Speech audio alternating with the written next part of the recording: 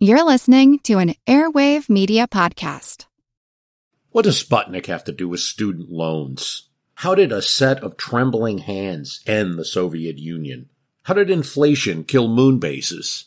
And how did a former president decide to run for a second non-consecutive term?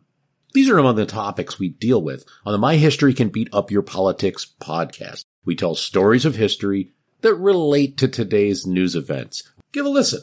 My History Can Beat Up Your Politics, wherever you get podcasts.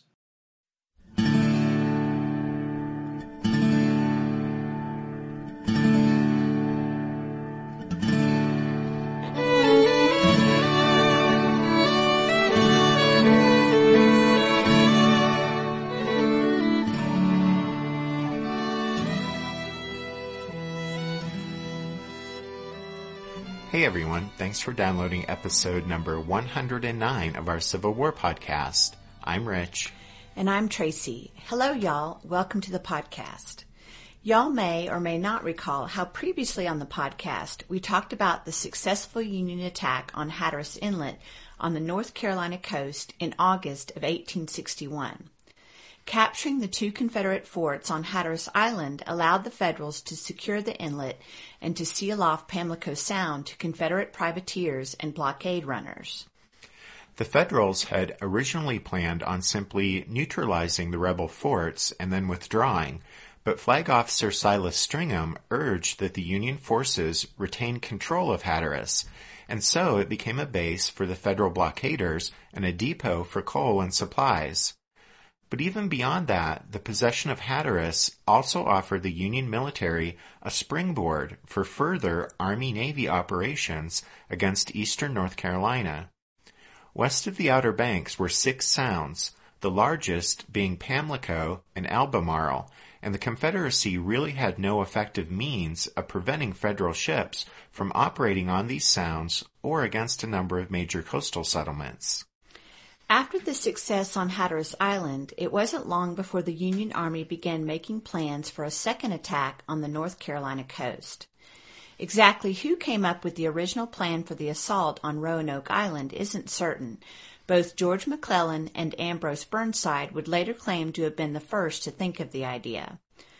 Not long after assuming command of the Army of the Potomac in the summer of 1861, McClellan had taken a keen interest in the offensive opportunities afforded by coastal operations along the southern Atlantic seaboard, including North Carolina. But the old General-in-Chief, Winfield Scott, didn't share Little Mac's enthusiasm. McClellan, however, as was his habit, took little notice of Winfield Scott's objections, and he continued to make plans for further invasion of the Carolina coast. On September 12th, Little Mac instructed Burnside to begin raising a force of 2 brigades from New England that would form the core of a division for possible operations along the coast of Virginia and North Carolina. Burnside later recalled that his orders were, quote, to organize in the eastern states regiments near the seacoast, composed as much as possible of men who know more or less about steamers, sailing vessels, surf boats, and etc., and to arm and equip a sufficient number of vessels of light draft to carry this division of men so that they could be moved quickly from one point on the coast to another.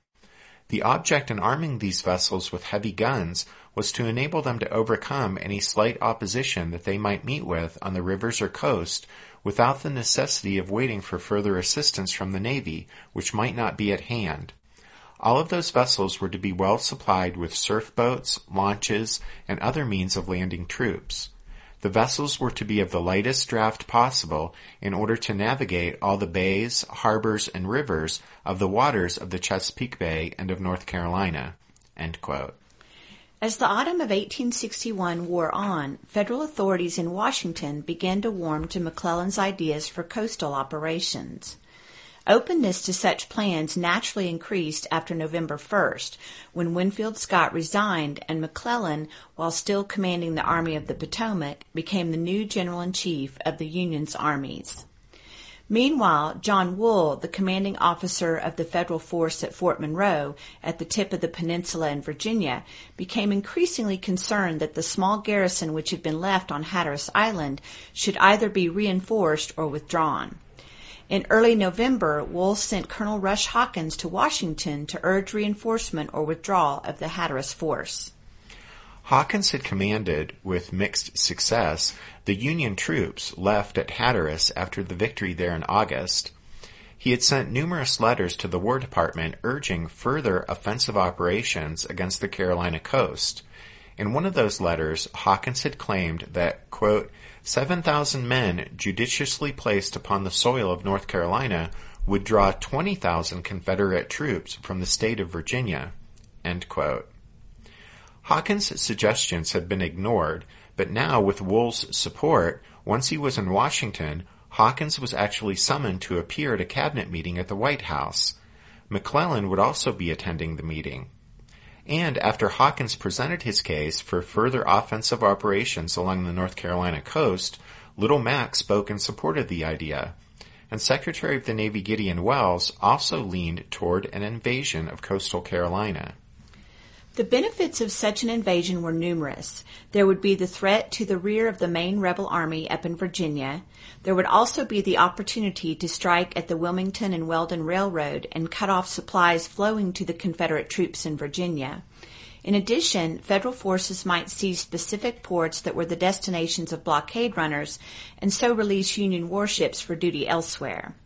And then the possibility was even floated that a Federal army driving inland from coastal North Carolina could meet up with the Union force driving east from Tennessee and in that way split the Confederacy. And then, in his book, The Civil War in Coastal North Carolina, John S. Carbone writes, quote, perhaps one last important factor helped sway Lincoln on the plan. Throughout his presidency, Lincoln hoped to draw on the support of Unionists in the Confederate States to help him establish governments within those states that would swear loyalty to the federal authorities and enable him to bring those wayward states back into the Union under his tentative plans for wartime reconstruction. Because coastal North Carolina had a large number of Unionists, Lincoln reasoned it might prove to be the best locale for launching such a plan for the reconstruction and restoration of the Tar Heel state to the Union. Such was the lure of a regionally strong Unionist population that Lincoln continued to hope and plan for a loyal Unionist government in coastal North Carolina throughout a large part of the war. End quote. Following that pivotal cabinet meeting in November 1861, the War and Navy departments began making plans for the invasion of coastal North Carolina. Ambrose Burnside would command the Union Army force assigned to the operation, while Lewis M. Goldsborough would lead the naval component of the expedition.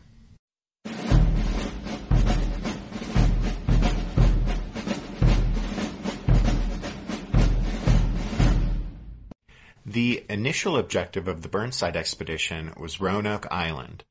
McClellan gave Burnside orders on January 7, 1862, outlining a plan that called for the capture of Roanoke and then moving on to the city of New Bern on the mainland, followed by the seizure of Fort Macon at Beaufort.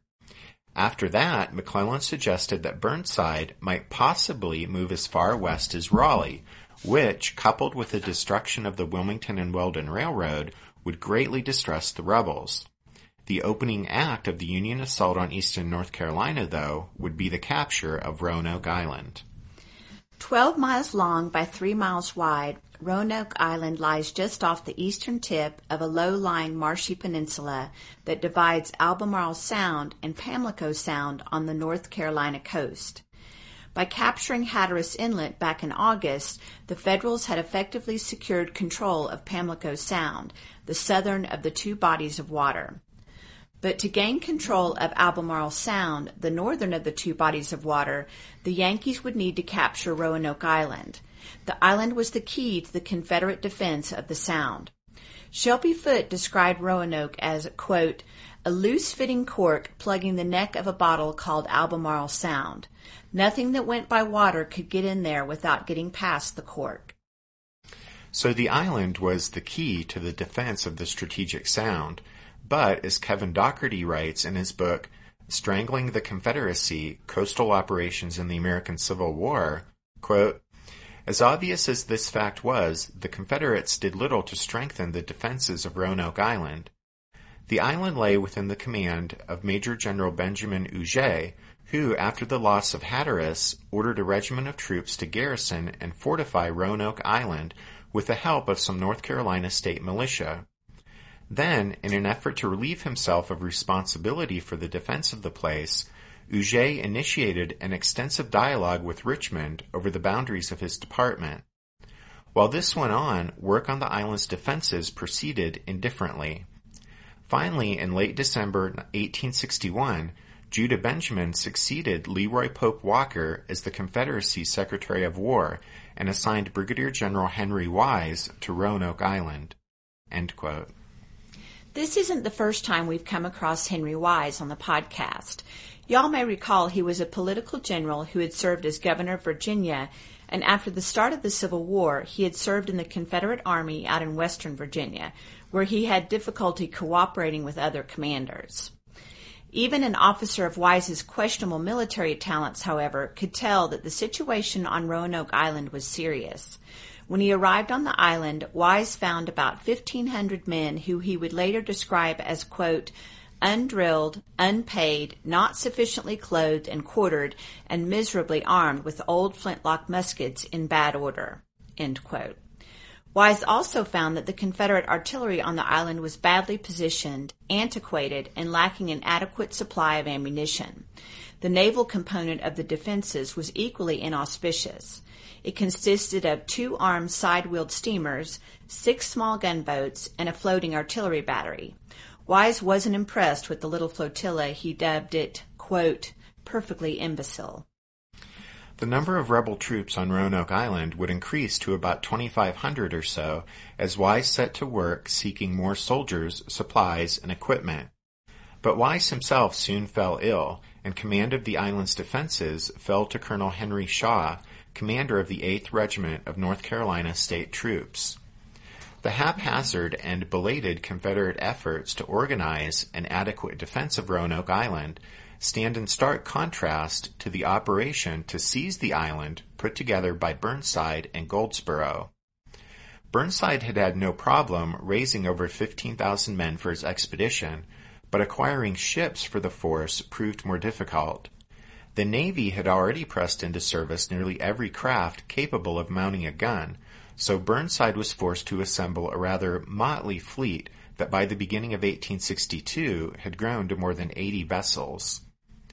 Annapolis, Maryland was the staging point for the expedition, and there, besides assembling his ships, Burnside organized his regiments from New York, New Jersey, Connecticut, Rhode Island, and Massachusetts into 3 divisions under Brigadier Generals John Foster, Jesse Reno, and John Parke. All 3 brigadiers had been at West Point with Burnside, and he called them, quote, 3 of my most trusted friends.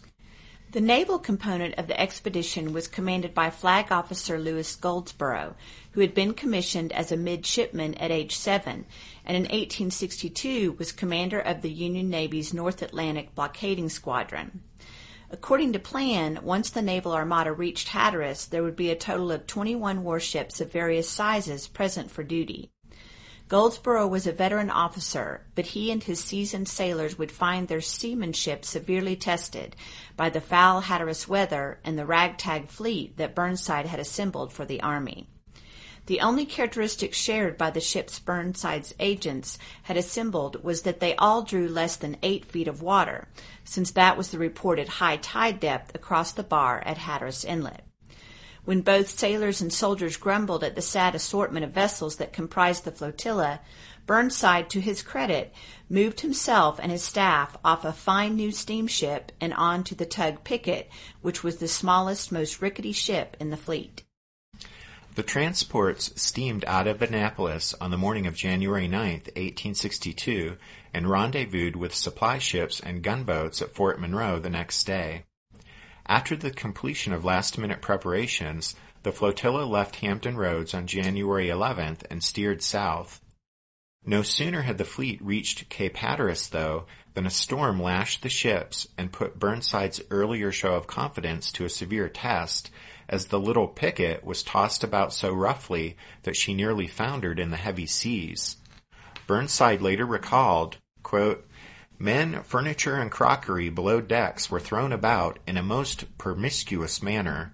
At times it seemed the waves, which appeared mountain high, would engulf us, but the little vessel would ride them and stagger forward in her course." End quote. While the picket managed to ride out the storm, 2 gunboats and a transport went down, and another transport ran aground and was battered to pieces. The picket and the rest of the flotilla managed to weather the storm, but on January 26th, upon his arrival at Hatteras Inlet, a surprise awaited Burnside. He had assembled his fleet based on having been told the water over the bar was 8 feet deep, but in reality it was only 6 feet deep. That difference meant quite a few vessels wouldn't be able to enter Hatteras Inlet and participate in the operation against Roanoke Island.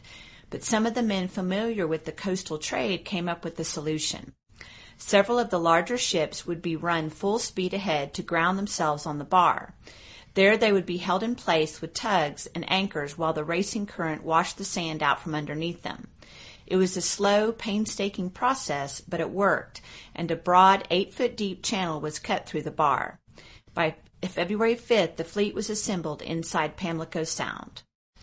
That same day, Ambrose Burnside, after a conference with Goldsborough, issued final instructions to his brigadiers, but there ended up being one final delay when a heavy fog lay everywhere on the 6th. But finally the sun reappeared, and on Friday, February 7th, the Burnside Expedition was ready to attack Roanoke Island.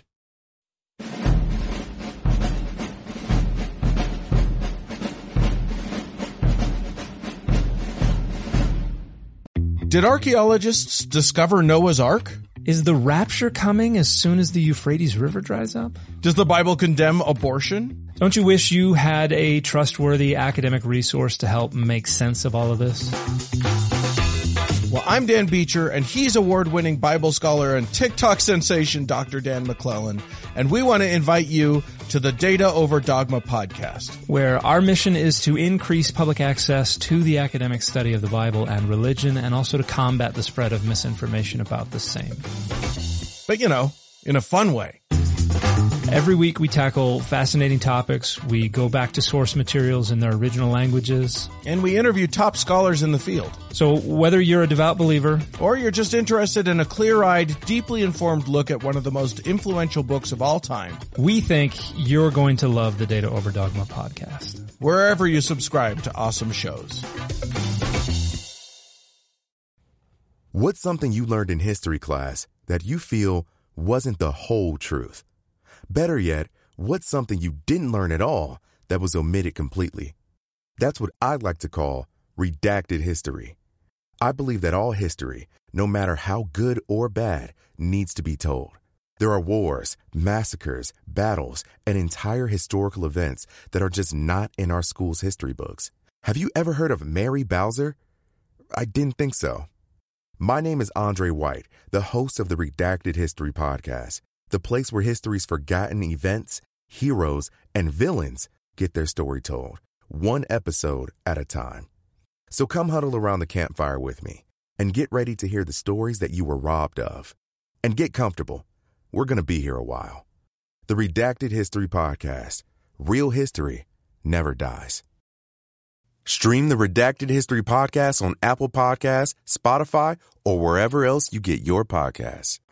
Early on the morning of February 7th, the Union ships entered Croatan Sound, headed for Ashby's Harbor, a point several miles up Roanoke Island on its western shore, where a runaway slave had told Burnside would be the best place to land troops. By the time the Federal flotilla appeared off the island, the Confederate defenders had constructed 3 forts built from turfed sand. Forts Huger, Blanchard, and Bartow, mounting a total of 25 guns. And then running across the middle of the island, blocking the road that connected the north and south ends of the island, a redoubt had been built, although this was really just a set of breastworks 80 feet long, sporting a 3-gun artillery emplacement and flanked by supposedly impassable swamps.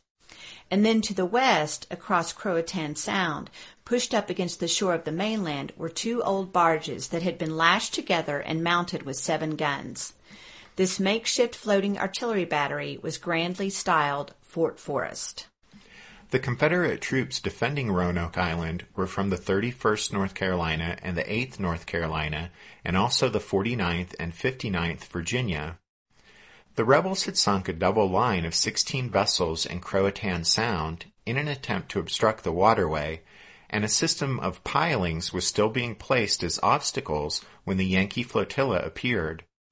The Confederates' little mosquito fleet formed up behind the pilings and sunken ships, and spent most of the day on February 7th attempting to lure the Union ships into a trap, but the Federals weren't deceived. The naval battle, such as it was, continued into the afternoon before the rebel ships broke off the action and retreated. In the meantime, the Union troop transports and their escorts had been making slow progress toward Ashby's Harbor, south of the Confederate forts. Burnside was anxious to begin landing on the island before nightfall, so at around 4 p.m. the steamers had moved inshore and began to cast off the surf boats carrying the Federal soldiers. Within an hour, nearly 4,000 men were ashore. By midnight, 7,500 Union soldiers, plus a battery of howitzers, had been landed on Roanoke Island. The Confederates were caught somewhat by surprise by the spot the Yankees chose to land, since they had anticipated that the landing would take place further north, nearer to the three forts. But when Colonel Shaw realized the enemy was putting men ashore at Ashby's Harbor, he deployed some 1,000 infantry along that set of breastworks we mentioned earlier, the one which was positioned to block the island's only north-south running road. Rain began to fall, and the Union and Confederate soldiers on the island spent a wet and miserable night in the open. The following morning, Saturday, February 8th, despite a heavy blanket of fog that lay across the island, the Federal soldiers began their advance northward at 8 o'clock. In his book, Ironclads and Columbiads, The Civil War in North Carolina, William Trotter writes that, quote, "It was slow going. Rain during the night had turned the dirt road into mud, and Shaw's Confederates had felled trees in front of the roadway redoubt to a distance of 700 yards. Because of the restricted maneuvering room available to his attackers and the supposedly impassable swamps on his flanks, Shaw evidently thought his inferior force could hold its own. But the restrictive terrain hampered the defenders too. Shaw could find room to deploy only 400 men at the point of contact, and was forced to keep the rest of his command in reserve, some 250 yards behind the earthworks. As it turned out, they were too far away to be of much use when needed." End quote. Burnside's plan of attack was simple. It had to be, given the nature of the terrain and the existence of only the single north-south road running the length of the island. Burnside designated Foster's brigade to lead the attack, spearheaded by the 25th Massachusetts. Reno's brigade would follow, while Parks would be kept in reserve. The rebels manning the earthworks opened fire on the men of the 25th Massachusetts as soon as the regiment's lead companies became visible on the muddy road. Within minutes, as both sides started to trade shots, the area was shrouded in dense white clouds of smoke from the gunpowder, which hung in the humid air like curtains. Aimed fire was impossible, and one Massachusetts soldier later admitted, quote, "We could see nothing to shoot at, but taking our range by the smoke of the enemy's guns, we blazed away.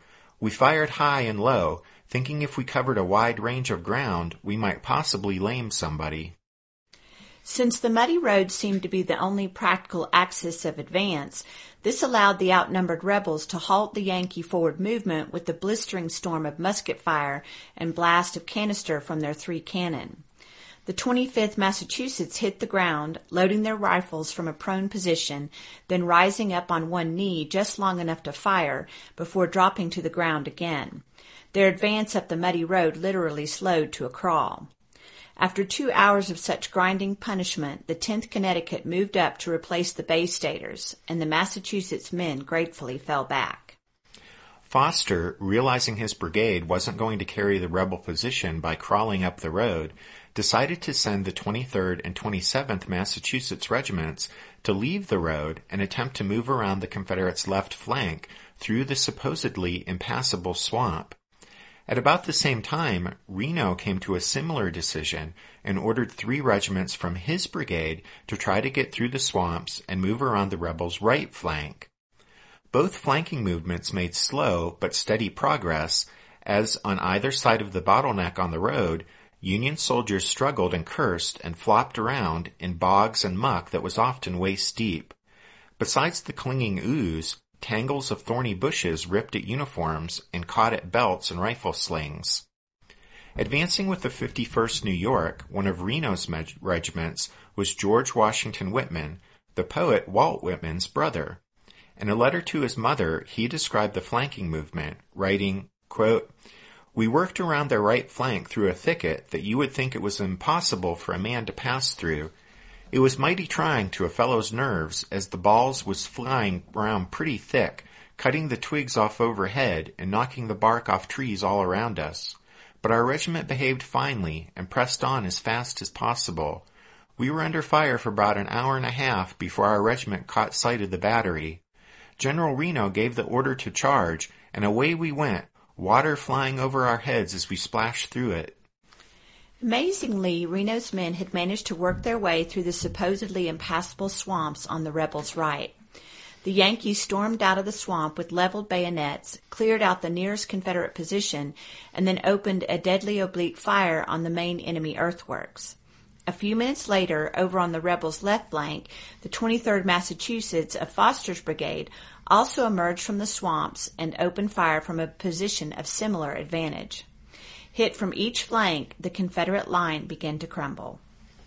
In Ironclads and Columbiads, William Trotter describes what happened next, writing, quote, "The grand finale came in the form of a melodramatic charge by the 9th New York, whose glory-hungry commander, Rush Hawkins, was chafing in his position astride the roadway behind the 10th Connecticut. Hawkins' Zouaves poured down the road, literally leaping over the heads of the astonished Connecticut regiment. Although Hawkins would soon loudly claim that it was this impetuous act which broke the rebel line, in truth his men encountered resistance only from a few stragglers. Most of the Confederate troops were already pulling back, stunned by the sudden and almost simultaneous appearance of hostile regiments on both of their supposedly invulnerable flanks. When Rush Hawkins later claimed the hero's laurels of the Roanoke Island battle, the Massachusetts veterans took umbrage. Well into the 20th century, bitter arguments raged between the regiments in the pages of memoirs, regimental histories, and veterans magazines." End quote. Well, while quarreling over which Federal regiment was the first to plant its flag on the enemy redoubt would rage for years, the actual fighting on Roanoke Island was over soon after the rebel position on the road was outflanked. 30 minutes after the roadway redoubt was captured by the Yankees, the unfortunate Colonel Shaw raised the white flag.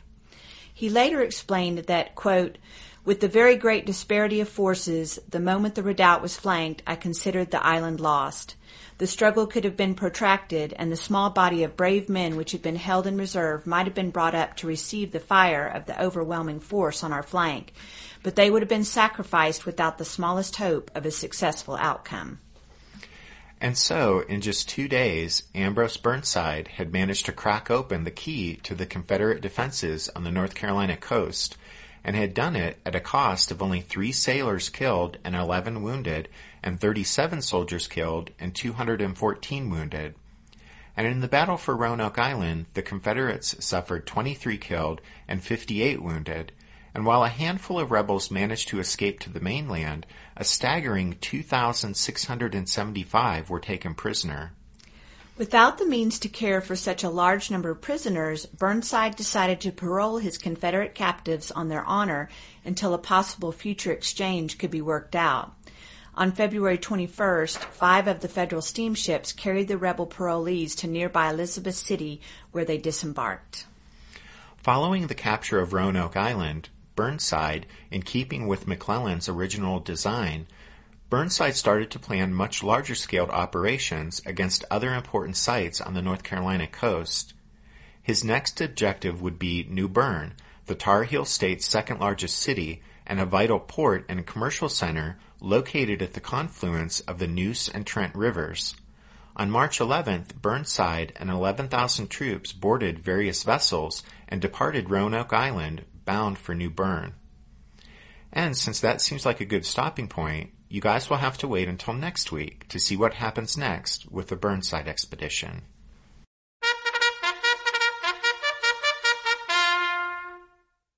That means it's time for this episode's book recommendation. And our recommendation this time is Ironclads and Columbiads, The Civil War in North Carolina, the Coast, by William R. Trotter. Trotter has actually written several books looking at the Civil War in North Carolina, and he decided to look at the war in the Tar Heel State by geographic region.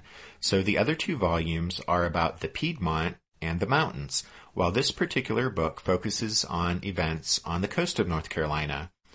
And each of his books really aren't dry academic tomes. They show that Trotter is a great storyteller because he manages to communicate a lot of detail while still spinning a good yarn. Anyway, you can find Ironclads and Columbiads along with all of our other book recommendations if you head over to the podcast website, which is www.civilwarpodcast.org. And then we have a programming note we want to share with y'all.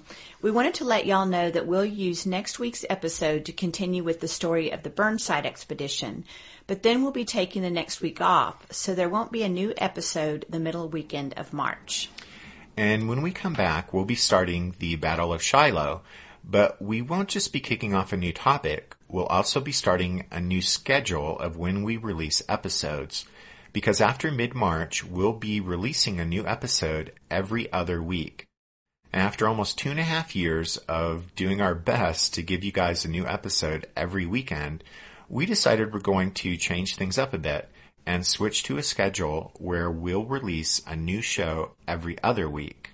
We'll still release 2 members episodes each month, and we'll still aim to have those out around the 10th and 20th of every month. So that won't change. But like Rich said, as far as a new regular episode of the podcast, we'll be releasing those shows every other week after mid-March. And speaking of members episodes, we do have several new members of the Strawfoot Brigade to thank this week. Duncan, Michael, and Casey. So thanks. It's good to have you on board. And then we also want to thank Alex S. from Washington, D.C. and Ben M. from Canada for their donations this past week. Thanks, y'all. And then, as always, we're eternally grateful to Spiritwood Music for their permission to use the song Midnight on the Water as the music you guys hear at the beginning and end of each and every episode of the podcast. Besides Midnight on the Water, Spiritwood Music has lots of other great songs you can find on iTunes and Amazon, so check them out. And then thanks to all of y'all for listening to this episode of The Civil War, 1861 to 1865, a history podcast. Rich and I hope you'll join us again next week when we continue with the story of the Burnside Expedition. But until then, take care. Thanks, everyone. Bye.